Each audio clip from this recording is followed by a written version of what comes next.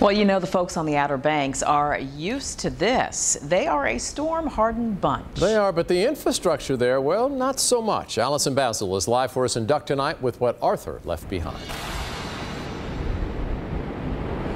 David, Nicole, Arthur pushed through earlier this afternoon, but it left behind wind gusts, and I'm sure you can still hear that high surf crashing down behind me, and I feel a little bit of that rain that Jeff was just talking about. But we talked with the shop owners and visitors earlier today who say they aren't worried about the weather. They're just happy to be here. The surf is rough.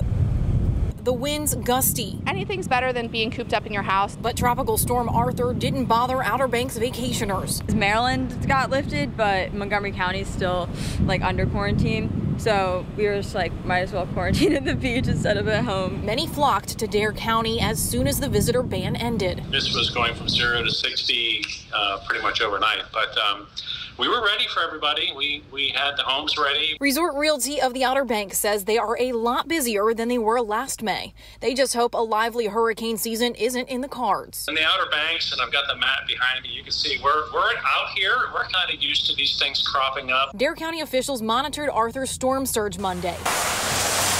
NCDOT crews kept an eye on the roads. A lot of the standing water was sort of at different spots all along Highway 12. By nightfall, officials gave the all clear, seeing no ocean overwash issues from Bash Night Bridge to Hatteras. It was business as usual for restaurants like NC Coast Grill and Bar. They're not bothered too much by, the pandemic and then the tropical storm. Next, we might have aliens. I have no idea what's going to happen. Rain or shine, many are happy to be staring at someone else's walls than their own. Really pretty to see, and we can hear it from our house, which is really cool.